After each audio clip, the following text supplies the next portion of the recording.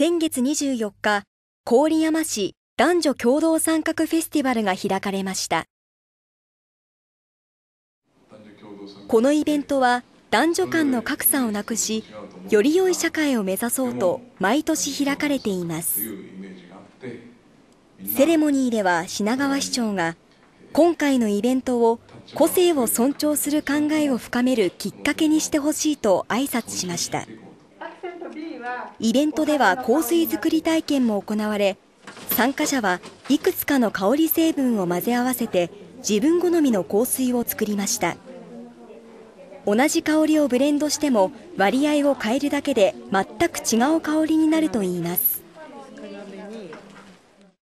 できれば爽やかなちょっと軽い感じのを作りたいなっていうちょっとイメージが、湧きました。なんか香りって少ないのかなと思ったけど、こんなにたくさんあることがびっくりした。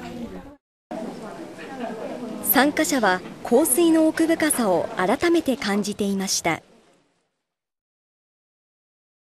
大安場史跡公園で親子で土器の発掘を体験するイベントが開かれました。発掘体験は東北地方最大の前方後方墳を中心とした大安場史跡公園が子どもたちに興味を持ってもらおうと開催しました。参加者は公園内の体験場にあらかじめ埋められた土器のレプリカを発掘します。最初は大きく掘って探し、土器が見えたら傷つけないように少しずつ土をどけて慎重に取り出します。せーの。よいしょ。楽しいです。疲れました。楽しかったです。参加した親子はこの後、発掘した土器の泥を落とす体験もしました。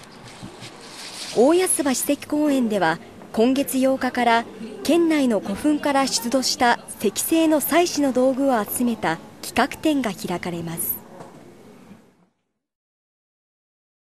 郡山市は来年の市政施行100周年を盛り上げる記念事業を募集しています。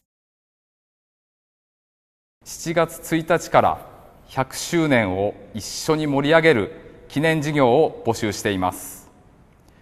100周年を盛り上げる記念イベントや商品、サービスなどの記念事業を募集しています。詳しくは郡山市ウェブサイトをご覧ください。文化団体、音楽団体、企業の皆様など、たくさんのご参加をお待ちしております。記念事業に選ばれると、事業名称に郡山市政施行100周年記念の冠をつけることができるほか、記念ロゴマークと開け未来へ郡山のキャッチフレーズを使えます。